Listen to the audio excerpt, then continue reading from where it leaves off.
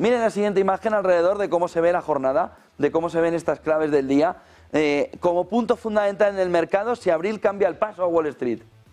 Tenemos la duda de si los osos están intentando atar a los toros, ¿no? Esos bull alrededor del mercado, o si es un accidente en el camino. Una parte de los analistas están diciendo, bueno, ha habido una recogida, ha habido una pausa, vayamos otra vez hacia arriba. ¿Hacia dónde?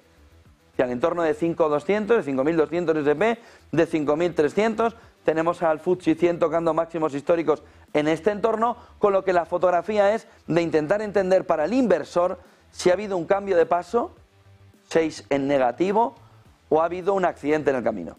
Si ha habido un accidente en el camino, a recoger y a volver a tomar posiciones, piensan los inversores. A partir de aquí, como la geopolítica se va marchando, como les decía, va cogiendo cuerpo los resultados empresariales de las grandes tecnológicas, confianza sobre todo entre los analistas, aunque hay sombras.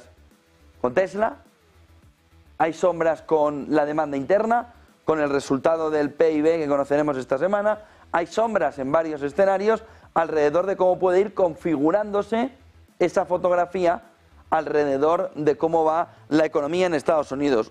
Vimos también en la última jornada